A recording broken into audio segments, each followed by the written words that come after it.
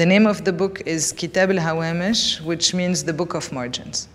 There's a whole practice of marginalia where some books have a main text and many different interpretations around it. I took the concept further beyond the physical margins to look at everything marginal around the book.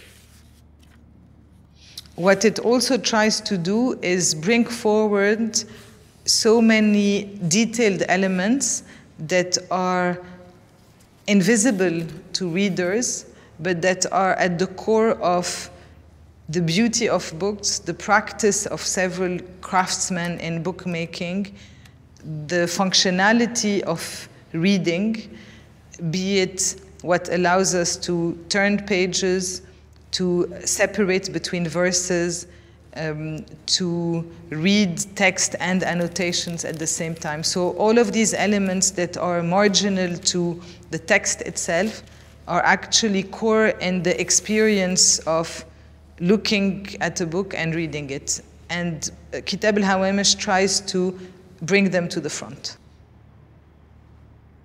How many sheep do you need to create a Quran?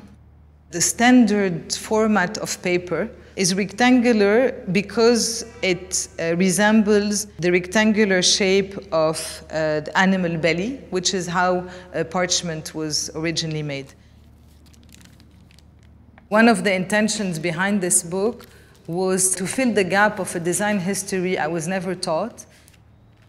And doing this book and making it accessible to a large audience was a way also to reach my students, but also so many readers of books, of any book, by giving them an artistic interpretation of the history of book design from the region.